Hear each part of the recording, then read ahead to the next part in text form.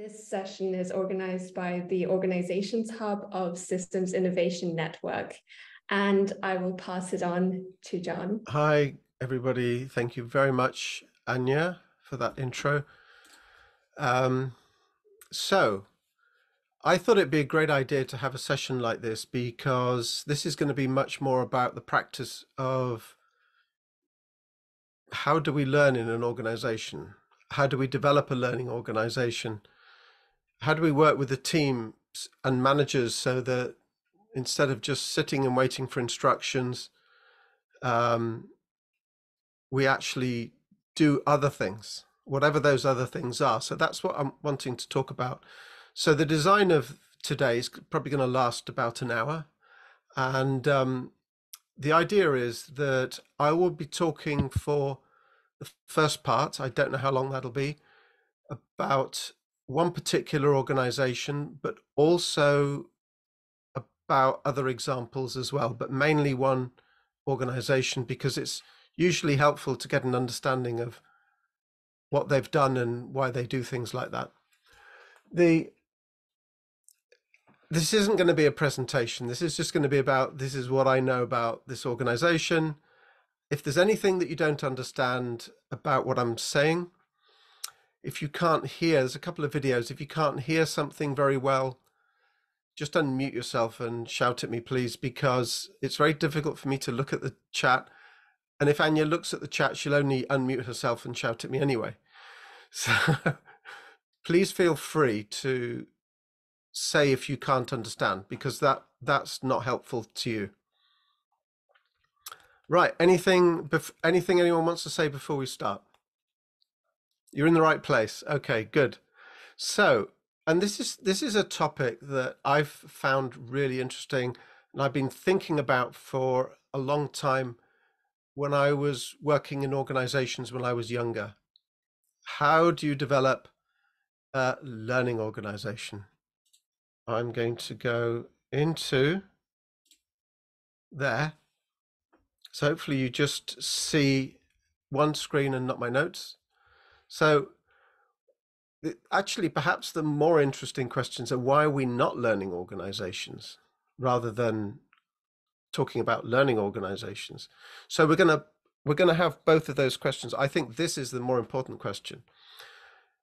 You're probably familiar with this because this is kind of one of the standard places people go to. It's a book about learning organizations, the art and practice of learning organizations. Now, this was published in the 1990s and it has sold over 2 million copies. But the question is, why are we not all becoming learning organizations now? That's the question people have. And in fact, this is one of the frustrations of people like Peter Senge. Why hasn't the world changed? So we're going to talk about that. And I'm going to use a particular organization. But before I go into that organization, can I ask you to write down in the chat the top 2 or 3 organizations that you know are particularly good at learning? So if we would want to go to a learning organization now and look at them, which one would it be? So if you could add that into the chat, and I just want to see what people write down.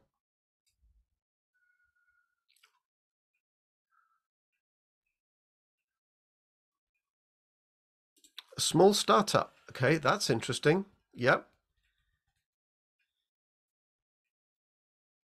Okay, good. Ty. So no large ones, no sort of popular ones that other people might sort of write down. Sometimes you ask this question and people go, oh, okay, that's interesting. People go, oh, Amazon or Google or something like that. So the one that I'm going to bring up is one from a while ago, actually. So this is how they used to make cars. And in fact, some organizations still make cars. By the way, this is nothing about manufacturing, so don't worry about that. And what happened is that in the 1970s, there was something called the oil crisis, and that meant that the price of oil went skyrocketing up. In fact, oil became difficult to get hold of. And what happened was that all the car companies lost money quite disastrously, except one. And that one was Toyota. And they couldn't figure out, oh, hang on a minute, why is Toyota still making a profit? So a bunch of executives from Ford went over there to find out. So what I'm going to talk about now is the journey that took people from where they were to a learning organization. In the early part of the last century, a guy surnamed Toyoda was an inventor, and he developed weaving machines. In fact, he was so successful at developing weaving machines in Japan that he exported them to the US. And they were actually the key machines that were used to make Levi jeans, for example, and lots of other textiles in the United States. Highly successful, very efficient, very effective, very reliable. And he ran a large manufacturing organization in Japan. And for some reason, he woke up one day and thought, you know what, I've always wanted to make cars, so I'm going to make cars. So this was around the Second World War. He decided to make cars instead of textile machines, weaving machines. And he didn't have any experience of making cars. So what would you do if your organization that you worked in suddenly said, hello, we're now going to make this totally different type of product? Any ideas? What would you do? Any thoughts? There was no internet in those days. By the way, it's interesting that some of you can't think of any learning organizations to put up. That's really fascinating. But what would you do? Now, that's not an easy question, so I'm not expecting people to sort of come up with any enlightened answers.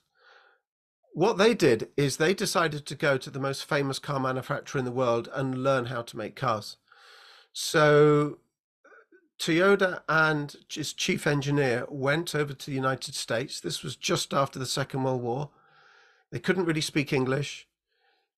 They went to the Ford plants in the United States. They went more than once to visit the United States. And they came back and they go, wow, that was really interesting, but we haven't got any money. We're not very big. We still want to make cars. How are we going to do that? And they came back and they decided to do it all themselves. So what the chief engineer did, which he was called Taiichi Ono, he decided to get his engineers together and figure out how to make cars and how to make them better. Now this process, now when I say how to make them better, what I mean is that if you went to Ford at this time, they had huge big machines, and to change one machine over, so that they would make one type of car for several days, and then they would stop the machines and they would change the machines, change the dies in the machines so that they could make a different model of car. And then they would make lots, and that would take about a day, maybe even some cases longer, to change the equipment around. And then they made lots of those types of cars, and then they would fill up these fields with all these different types of cars, and then they would sell them, or try and sell them. What Taiichi Ono tried to do was go, well, that wasn't very efficient. What I want to do is to try and make different types of cars very quickly. So they worked on how to change those machines over very quickly. They tried to reduce the amount of parts and things that were around in the factory because they were costing money. And the way that Taiichi Ono did this was by engaging those engineers and working together with them. So after about 20 years, 30 years, when the oil crisis hit, suddenly Toyota were making a profit and no one else was. So when the executives from Ford, they jumped in a plane and they went over to Toyota and had a visit. And they said, oh, this is interesting. You're doing all these different things. One of the things they were doing is they were making different models on the production line, like all at the same time. Strange. They didn't have any work in progress. They didn't have any quality control. And they had the suppliers were supplying them very, very closely. They were working together with suppliers. And one more thing, the managers were wearing overalls. So these are the things they did. They went back to the US and they said, right, we're going to change all this. Your managers are going to wear overalls. You're going to get rid of the quality inspections at the end of the line, because we don't want that. It costs us. And they did that, and it was a big disaster. Costs went up, quality went down. And they go, right, that didn't work, did it? No. So what did Toyota do? And this is what we're now going to be talking about. So what I've got, instead of me talking, I want to help by demonstrating other people and what they're saying, because I find this really fascinating. So this is something from someone called Mr. Yoshino, who worked for Toyota, and this is what happened to him when he first joined. So let me get there, please. Right. If anyone cannot hear this properly, the person is talking, he's Japanese and he's talking in English. His English is not great, but if someone has a problem with the volume or quality or something like that, then just shout. So my story is that about my experience working in that plant, because I was assigned to Motomachi plant where the people are manufacturing small size car like Corona. Oh no, not Corona virus, but the Corona, by the way. Anyway, so that was the manufacturing plant, and I was sent to the paint shop, but it's not that I was painting the car body, but I was sent to the preparation office, not office, storage, where we have some paint cans, and we keep it and we put it in the tank, and then the paint is brought into the painting shop. So we have to prepare all those painting. So my job was to put the paint in the tank, and also the solvent. At the time we have to put in two different materials. One is paint itself, and another one is solvent. So we have to put into together. So my job is every 2 or 3 hours when the tank is empty, then my job is to put the paint A to the tank mixer, then solvent A, the same material, solvent A to the tank, and then push the button. Then the machine just mix it up and then send it through the pipe to the painting shop. That's my job. Then maybe 2 or 3 hours later, then it's get empty. So I have to do the same thing. And one day, when I finished my work, then I just waiting and taking a look at the document or something. Then, all of a sudden, just people in the painting shops rush to our, storage and ask me, okay, you guys, something is wrong in the painting shop because paint does not stick to the bottle panel. Something is wrong. So then the people came in, and I was new, very new, maybe the first 1 week or so, very, very new. So I was so surprised. Okay, something is wrong. I must have done something wrong. So just people can ask me, oh, okay, what did you do that? Okay, yes, sir. I just put this paint A in the tank. Then I put the solvent A to the tank. Then I take a close look at the label. It was solvent B. No. I am not supposed to put that different one, but I did it. I did not notice that. So maybe a couple hours later, it came out. So we found out that I put the wrong solvent in the tank, which creates huge problem. More than 100 cars should be repainted. So I was so shocked. But you know what? What happened next is that. Okay. So what happened next? This is the question. Any ideas? What would happen in the organizations that you're familiar with? So this is a person that's been working there 1 week. He's made a terrible mistake. 100 cars need to be repainted because of a mistake he made.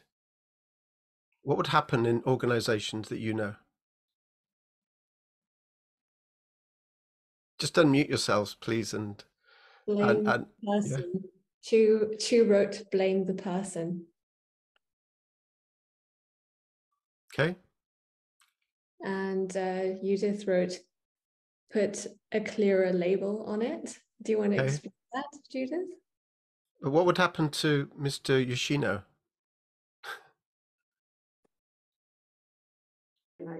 I think it would be a whole disciplinary process that might need to happen or something along some organizational lines, that a whole process of something to him, with him. Okay. Okay. Thank you, Lavinia. And someone, Andrea, you put go to work to another place. Yeah. Yeah, very good. Okay. What we're going to do now is hear the rest of the video as to what happens next. And this is key to becoming a learning organization, perhaps. So let's go to... Then I explained that. Then the big boss, boss of my storage, is that he said, okay, so you pick up the wrong one, but without noticing that you pick up the wrong ones. So it's not necessarily your mistake. It's our mistake because we did not, give you all the detailed instruction, but we just let you do that yourself. So it was our mistake, but don't worry, we have to figure out how to stop the same thing from happening again. Yeah. So nobody ever blame me. So I was so shocked that it makes me feel so happy. Okay, these guys did not start blaming me, but they want to just find the real cause of the problem. Of course, the paint manager also came in.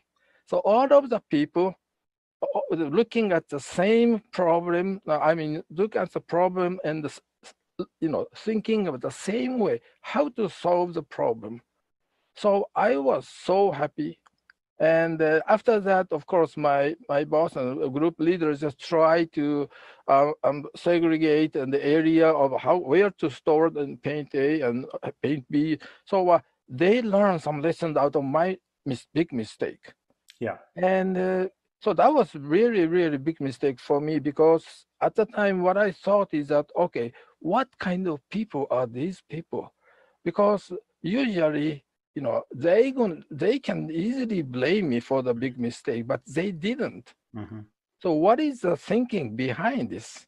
It's because they want to solve the problem, because we are not perfect. So we make mistakes. Mistakes happen everywhere, particularly the newcomer like me. So that is what happened to me. And after that experience, I just, then I Okay, so any thoughts from anyone about that? I think you can just unmute yourselves or put something in the chat, whichever you feel more comfortable. What are your thoughts about that, Judith?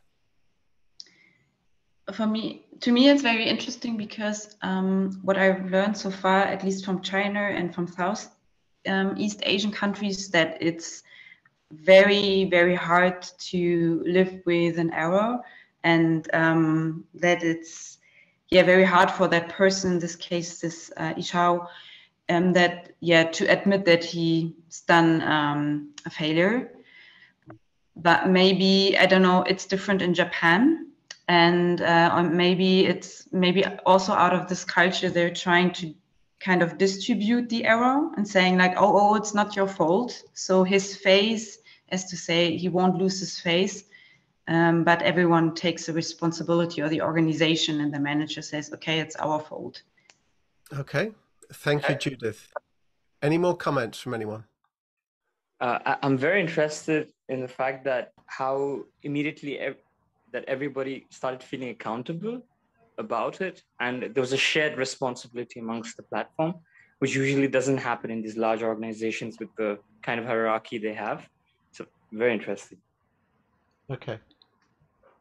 I think I might also add that it's interesting when people end up admitting that it was their mistake, because often in organizations, especially amongst the whole team, sometimes even if someone initiated a mistake, they would not necessarily verbalize it, but let the mistake kind of expand into a larger mistake without even telling anyone that it was bound to happen. So mistakes can also kind of become larger and larger once it's not communicated immediately. And often people don't feel like they can communicate their own mistakes within organizations immediately, especially in the blame culture organizations that foster this kind of blame culture. Yeah, so it's also an interesting step to actually verbalize that one has done a certain error, and why someone wouldn't want to communicate that in the first place as well. Thank you, Anya. I have another thought that just came up that I'm maybe jumping far too ahead, but how does this reflect on the financial side of the business? You know, this is very much culture now, but then how would a shareholder or somebody who's responsible financially for that situation explain that act that took place of kindness or shared responsibility, but does it reflect in my financials, and how does it come across? And even if there's a long-term return on that, but for the immediate, I would find that very challenging to explain to my superiors. Okay, so really quite interesting. Sorry, you want to say sorry, can I just build on what Anya and Yeah. said, just very short? What I also found is that they did not focus on the mistake. They focused on the situation, understanding, or who. They didn't ask who made the mistakes, but they focused on the why the mistake happened in order to solve it. And when it comes to whatever said, I don't think anybody financially is in organizations where are focused on the finance side of things. I don't think that they are very aware of the cost of not being a learning organization financially. Thank you, Maria. You've said something. Sorry, Andrea. Yeah, I wanted to add that also because if we don't take this decision of reviewing and don't blaming, it will happen again. So even if the cost of the mistake is important, we need to solve it. So the idea is to see why it's happening, because if we don't correct that, it will happen again and the problem persists in time. Okay. Thank you very much for all your contributions, and I'm now going to go forward. One of the things I wanted to raise very quickly is, Maria in particular, you raised, this is about the causes of cost. Several of you have talked about cost, but this is about the causes of cost. And some of you mentioned this is the Japanese culture. Well, in fact, it wasn't. It's not the Japanese culture. Japanese culture is similar to ours in that sense. In fact, it's stronger about blame and personal embarrassment and all of that. This is focusing around what they call the system. So what they do is they blame the system, not the person. And what needs to happen for that to exist? That's what we're going to be talking about. One of the things that needs to happen is that when someone sticks their hand up, someone doesn't shout at them. Someone doesn't blame them. So you brought up the word blame, and that's an important part of this. So if we actually go and look at some of the quotes from Toyota. So if you read these yourself.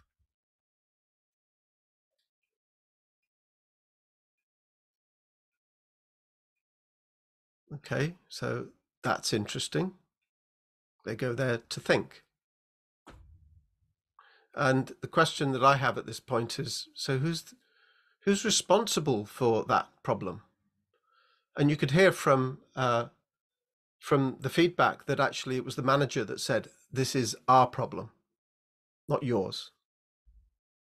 Another quote. This one I really like.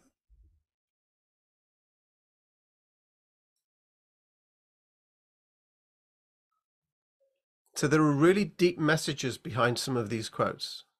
So for me, this one is, this is about people. This is actually, we work with people. Like that example, that is an example of working with a person in a different way to what they were expecting. Now, Mr. Yoshino, from that moment onward, completely changed his approach of working within Toyota.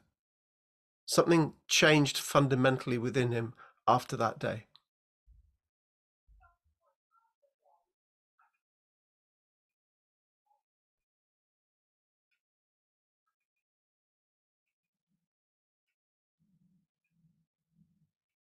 So this is about developing as part of, this is the way that we are in Toyota. So it's become part of the culture. And I'm just going to skip to another video. So I want to show you an example of what actually happens within Toyota in terms of the way that they work. And this is a short little clip. Toyota have tried to Kaizen every single part of their production system, looking for ways to make it as efficient as possible. Take these ingenious machines. They deliver windscreens to the line, so Toyota's workers don't waste time fetching and carrying them. Each has its own song, so you hear them coming. This one's called Dougal. Dougal is Dave's brainchild. This all looks a bit quite homemade, is it? Have you made these? We made it all made in-house. That's steered by a wiper motor of an event system. Oh, is it? Yeah. So that's what Dave did. Who's Dave? Dave is a frontline worker assembling the cars. He's not a specialist in making equipment. He is a frontline worker, and every frontline worker is encouraged strongly to make things like that. And they get help from someone who knows how to do it. But they go, hang on a minute, I'm doing this thing. I think I can improve on it. These are frontline workers who in many other organizations are just employed to do a fixed task according to fixed instructions, and you don't deviate from that. Here, this is very, very different. So this is something that other car plants, other organizations don't do. It's about changing the nature of the improvement of the work lies with the frontline worker. So you have, so that's one element. But what about the managers? What are they doing? So let's have a look at a video here about a manager in Toyota, and let's figure out what they're doing. So we're going to stop this afterwards, and we're going to talk about what are the key things that a manager is doing differently here to what you expect them to do. これだいぶ価格低減進めてくれていいんだけど、3月7日ちょっとここのところの活動動機をちょっと GL に聞きたいんだけど、ちょっと小林 GL 呼んでくれる？はいはい。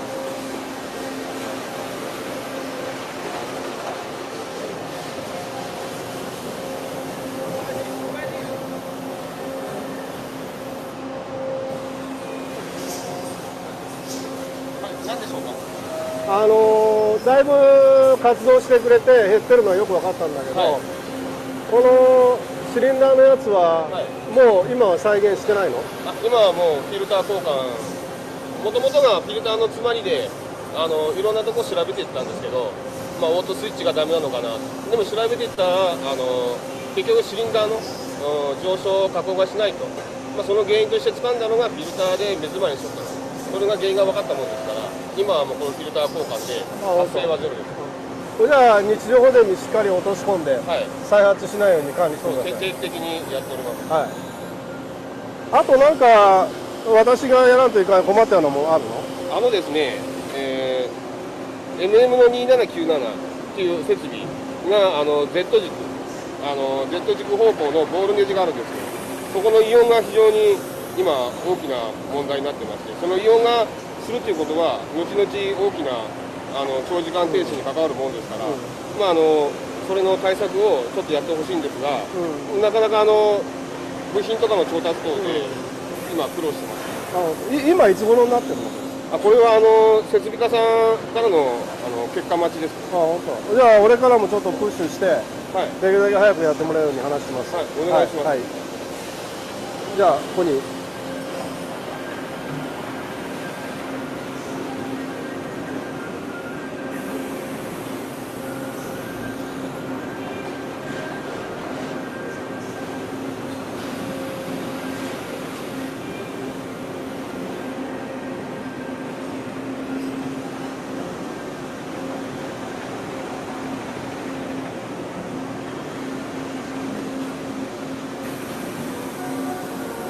はい、ありがとう。じゃあちょっと悪いけど、はい、これとこれ現地も確認させてくれる。はい、わかりました。じゃあ、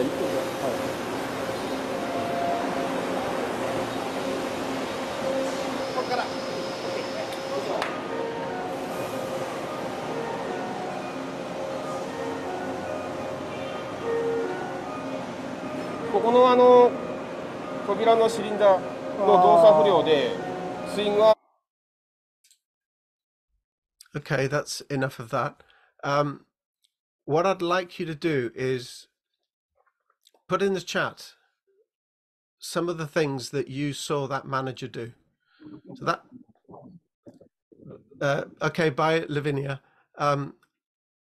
What did the manager do that was promoting learning and maybe different to the experiences that you've had in your organization? So I've written a few things down and I'd like to share them with you, but I'd like you to see what some of the things that you saw.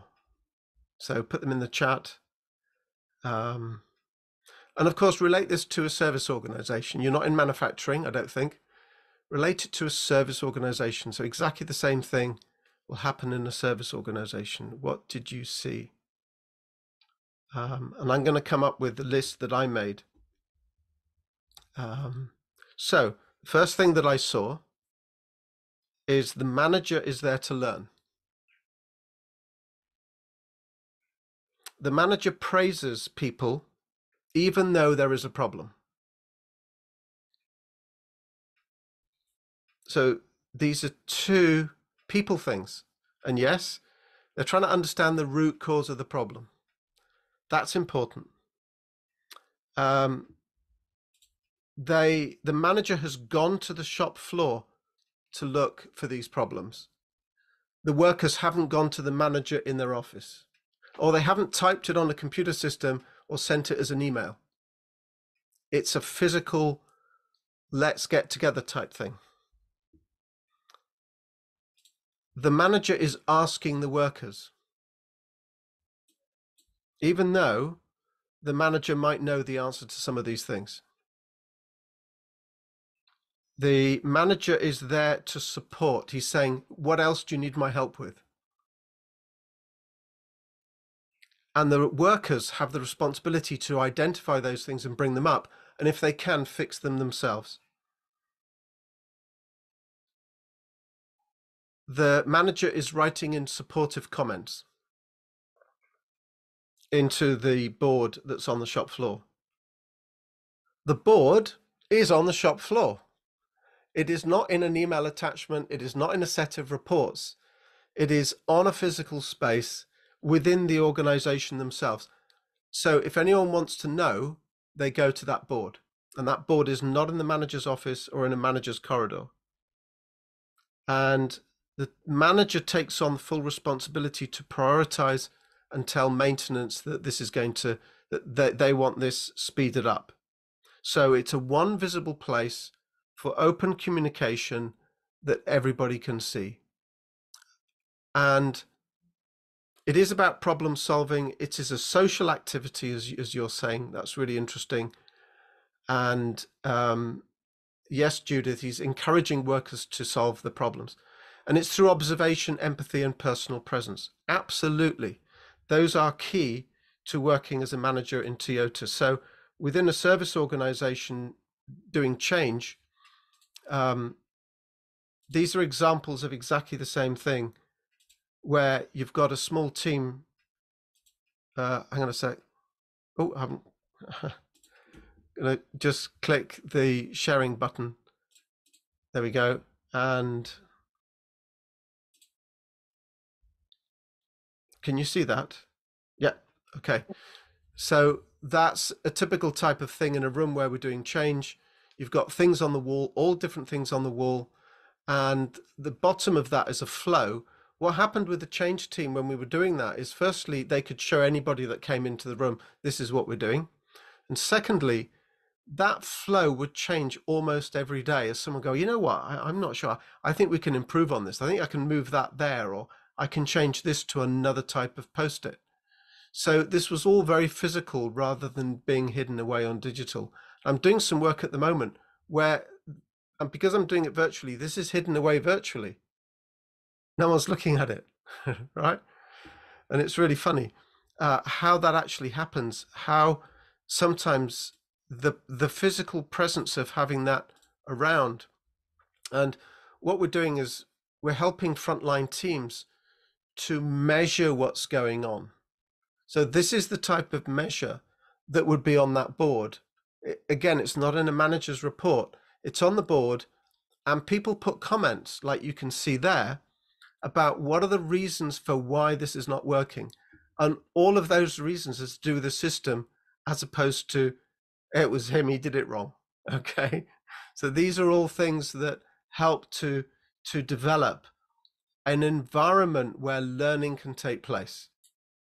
So that's what this is about. And if someone said to me, okay, well, the first thing is, this is a different way of thinking. And if you think this is Japanese, well, it happens all across the world. So this is just one example of a place where it happens. Toyota is now bigger than Ford, General Motors, and Chrysler put together. Okay, they're bigger than all three of them added up. The quality of their cars beats all of those three, and they're not expensive cars. They are cars which are just reliable. So these are some of the core principles that underlie the thinking of the senior management. So the focus of the design is, instead of imposing a standard service, you apply and adapt variable services. So different Toyota organizations in different countries will do things slightly differently. They're not standardized. The manager's focus in a more traditional organization is, what are my staff doing? The focus in Toyota is, I'm not going to worry about what my staff are doing. I'm going to worry about, are they creating value for the customer? Are they focused on the right thing? And creating value for the customer is based around, let's get rid of waste, what they call waste in the system, non-value added activities. So that's what they really try and work on. The staff in a command and control organization basically follow procedures, follow rules in a book, and they do what they're told. The staff in this type of organization will focus on what matters, which is focus on what matters to the customer, what matters to the value that we're creating. Oh, one interesting thing, they developed something called a cord, andon cord. If there's a problem in the production line, they pull a cord and it stops the production line. And then a little team forms and they try and figure out the problem to solve it. That doesn't happen in any other manufacturing plant. The perspective in an organization, command and control organization, is normally top down. The perspective in this type of organization is outside in, from the customer inwards. So it's not about the shareholders. It's not about what they want. It's not about what the senior managers want. That's a fundamental difference. The control in a traditional organization is with managers. The control here is that there is no one central place for control. It's on the shop floor. That's where it happens. The manager's role in a command and control organization is, we ensure staff comply to the procedures. The manager's role in this organization is to support and develop staff. And the motivation comes from, well, I just do a job, to I create things. So motivation is an outcome. And because people are motivated, they want to do a good job. Okay, so I'm going to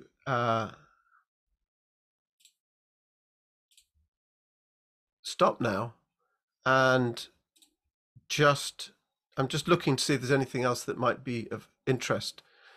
I'm going to stop now and ask you to express your interest in improvement in your organization, in terms of what have you tried, what is different to what you've seen here, what are some of the fundamental things that you could take from here perhaps to your own work, and do you see now why this is so difficult? Do you see why Sengir had such a problem? This isn't straightforward. How can you make some of that happen in the organizations that you're familiar with? So please just unmute yourself and talk.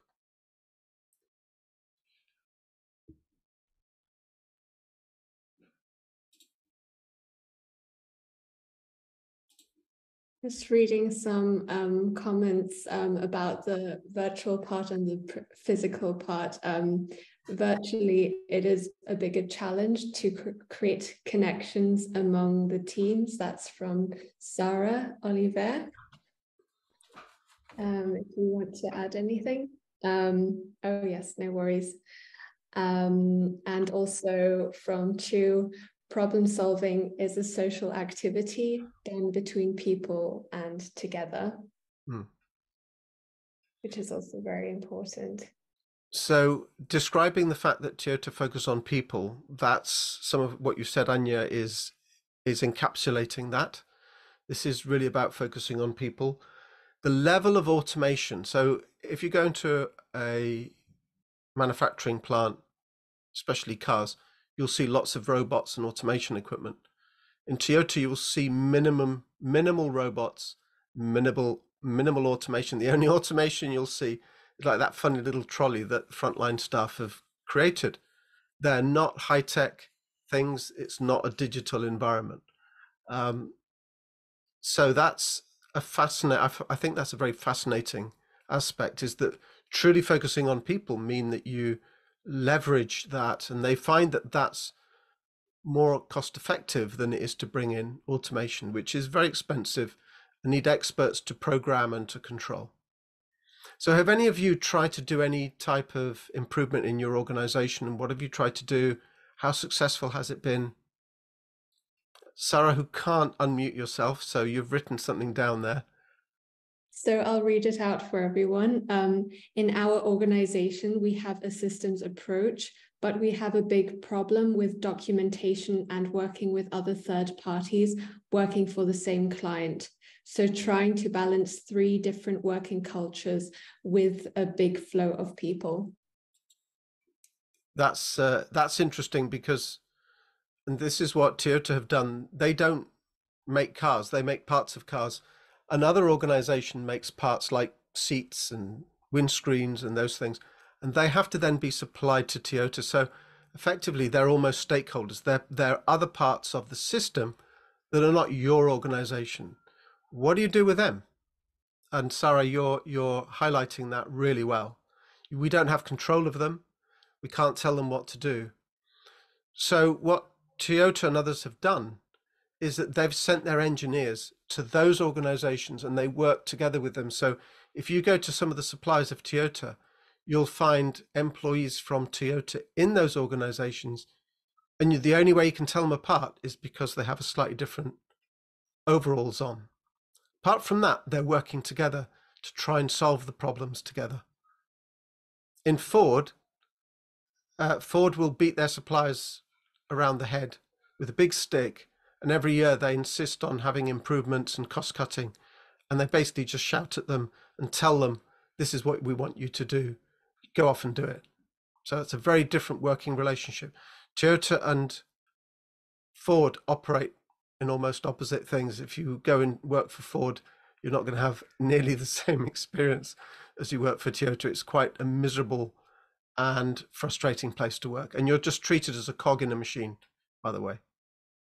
Anything else? Anybody, any other challenges that anyone else is going to have? Claire. Just following on from, oh, sorry, I can see Lavinia's put a hand up and I wasn't so polite. Claire, you go ahead. I was just going to, yeah, Lavinia, you go next. Oh, shall I go? Go ahead. Yeah, I was just going to briefly comment on because it was your Ford comment was then making me think of what I had in my head as one of the big challenges, which is the financial focus. And so whether it's on, a drive to generate income, or whether there's a big cost pressure like austerity in local authorities in the UK or something like that, then becoming a learning organization, even though some of us might realize that would be more helpful, actually the pressure that senior managers might face because of those financial constraints, it might be seen as more of a luxury, and that it takes too much time and just get on with things, and why you're reflecting on it, and why you're trying to problem solve, and why you're trying to collaborate and gain opinion, because you just need to get on because we've got, these deadlines and financial pressures that then kind of stymie it. That's a very good question, and these aren't easy things to solve. So what I've done with County Council when I was doing a significant piece of work in health and social care, which is very complex, nothing like manufacturing cars where you could actually measure the cost much easier. So what we did there is we insisted that the finance director come up from one end of the county to the other. This really annoyed the finance director. She was a very busy person. And why did she need to come up? Why couldn't we just send her a report? But we insisted. About 2 months later, she turned up, and one of the junior most people in the team, a physiotherapist or a nurse, was taking her around and saying, well, at this point, we decided that it was most cost effective to do this. And the finance director was very interested. Okay, that's interesting. Yeah. Oh, that's really clever. So how are you working that out? And you say, well, we're not focusing on the cost. We're focusing on the causes of cost. Now, this was the first time the finance director had ever heard that phrase, ever in her whole career. She worked in the public sector many years, and she was bowled over by the fact that that's actually what we should be doing. We should be focusing on the causes of cost that drive cost, not the cost. When you focus on cost, you actually drive cost up. So we were able to demonstrate that in the team and with the findings that we had around the room. It took some time and it took some work to get that out up on the walls. But when we did, and we could show those senior leaders that was actually the really helpful thing that we were able to do. So it's about being more intelligent about intelligent. I'm not saying we're more intelligent, but an intelligent response to those questions that senior managers have. It's not about answering their questions directly. It's about demonstrating to them what's behind the question that they're asking. What's the systemic challenges? Some of you may be aware of the iceberg model. That's a very useful concept to take people away from the surface and try and look beyond what's going on beyond the actual surface itself.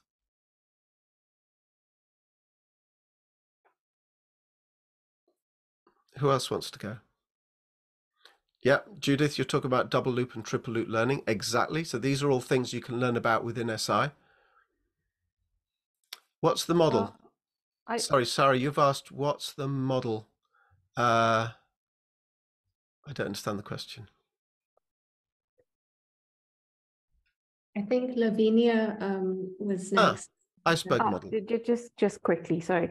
I think I'm just curious about thinking about different types of organizations, and I actually just work within a university context, and it's an organization that sits between research and implementation. So it's almost at the edge of a university spectrum. But just interesting to see how we try and do this or do what we do in an already existing system, and where to start then. And I wonder whether creating an actual physical space in which people are invited to come together might be, I just wonder where we start in a system that already exists.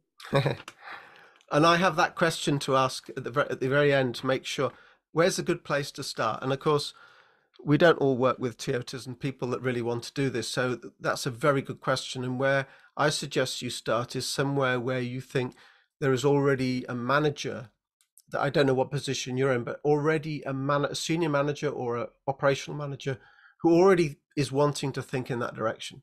Don't start with someone who you think, ooh, they're not going to want this.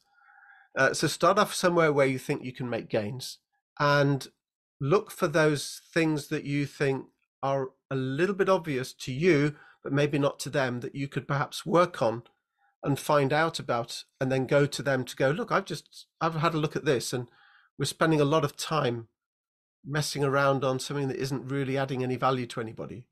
Why are we doing this? Why are we recording all this information when no one actually reads it? So that's a really common one in the public sector. Why do we record all this stuff when no one actually goes back and reads it? Oh, well, the answer normally is, well, just in case. Okay, can we predict which one of these cases might actually end up in court?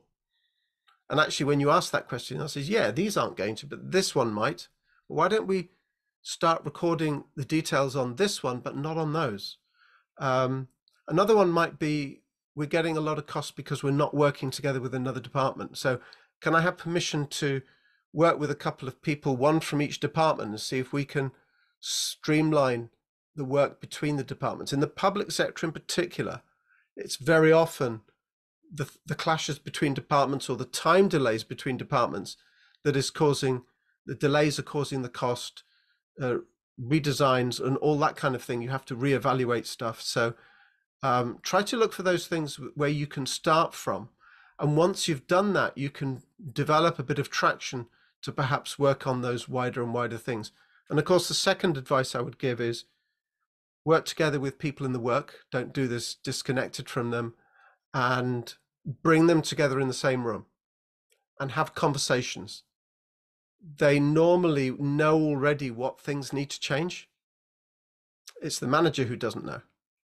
So that's some of my thoughts on this.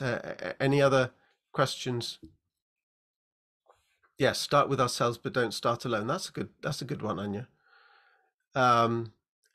Who shares the same values as yourself? Who's open-minded? Sometimes who are the key stakeholders? It depends on where you start. Be curious. Yes, very good. And it's fine if you're curious, but if you're working with the manager's the one that's going to say yes or no, whether they like this or not, whether it's going to go forward. So it has to fit into where they are. And it might be that you can't change where they are and how they think at the moment, but you can start to make inroads into that and start to see if they're curious, that you can start to help them. Matter of fostering a curious culture within an organization. And it takes time, but it's possible to start asking questions, and not questions that sound like you're against people or against an idea, but kind of create a culture for people to ask questions. And could I ask, in terms of this session, which we're coming to a close in about 4 minutes, is there something that you would like to have seen about the session that you haven't seen? And is there anything that you can think of now that you would like to have as another session in the future that might take this forward?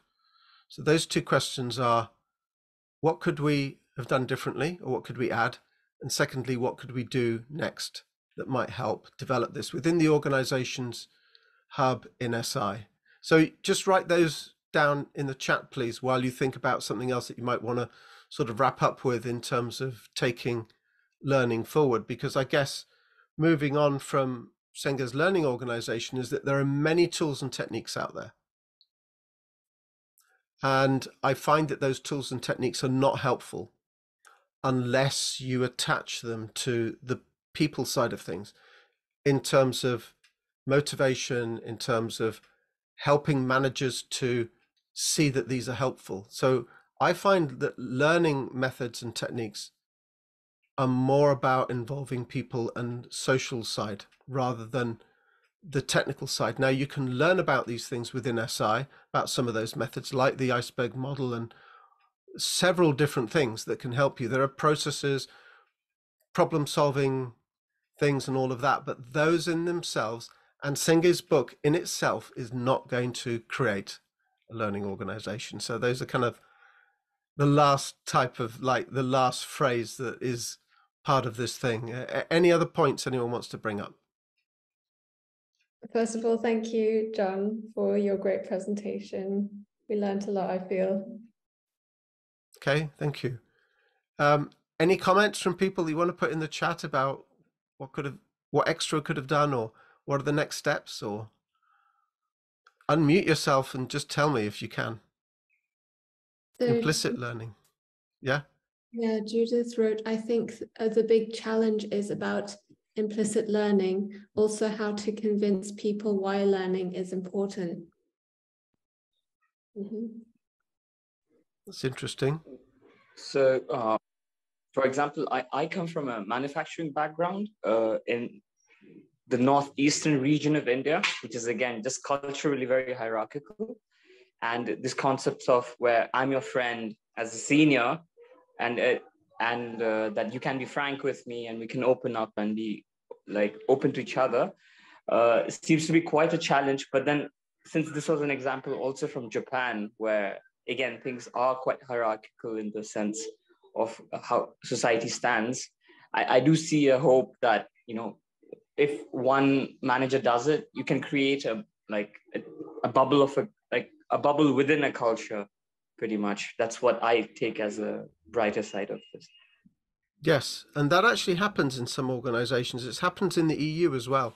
Sometimes groups develop something and it gets larger and people get interested, and that becomes a focus for part of the EU administration. That's interesting. But there are some characteristics of managers that they need to have to make this happen, and one of them is not to be too arrogant and not to have so much of an ego. So, sorry, Sarah, you've just said something there. Yeah, I can read it out. So the parts that Sarah heard are reinforcing Sarah's thoughts on how important the human factor is, how safe they feel to approach people, knowing the right stakeholders, feeling comfortable within the culture. Maybe they were shared maybe these thoughts were shared at the beginning, but those are Sarah's thoughts. Excellent. Psychological safety. The removal of fear is the step number one. If you don't have that, I mean, it doesn't remove itself all at once, but working on that, if that doesn't happen, you're not going to get people sticking their hand up. And Chu also wrote, it's a huge cultural change. How to make this style of organizational learning go big and broad? That's Chu's question. Start small and simple before you go big and broad. Oh dear. Okay, well, are there any more questions? It is time now. Practical approaches, scenarios in which we tackle different types of systems. And share good examples or good case studies. Thank you. It's been great. And I hope it was of value for you to spend an hour here. Thank you very much. Thank you very much, John.